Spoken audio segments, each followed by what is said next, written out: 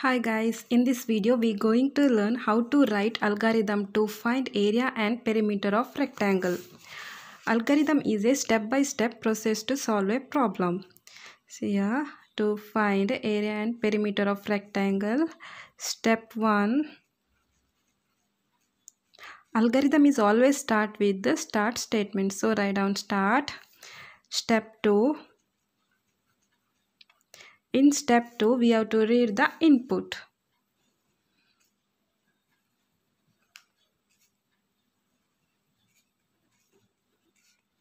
To find area and perimeter of rectangle, formula is here this one is a length and breadth.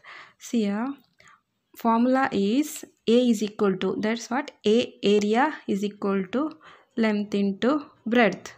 Next, to find perimeter of rectangle, formula is P is equal to 2 times of length plus 2 times of breadth.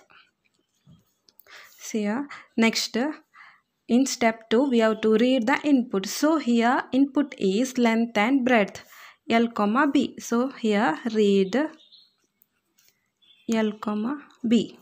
In step 3 we have to start the process. So here we have to calculate area and perimeter now. So first write down calculate area. A is equal to length into breadth. So A is equal to L into B. In step 4, we have to calculate perimeter of rectangle. P is equal to 2 times of length plus 2 times of breadth.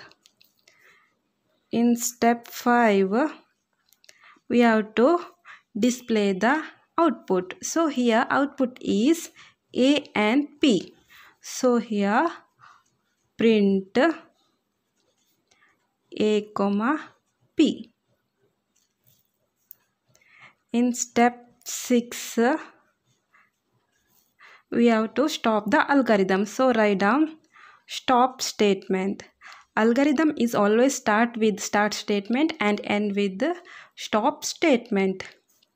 Here to find area and perimeter of rectangle using algorithm, steps are: step 1 contains start statement. Step 2, we have to read the inputs, read L comma B, length and breadth. Next, step 3, we have to calculate the area. So formula is A is equal to length into breadth. So A is equal to L into B. In step 4 we have to calculate perimeter.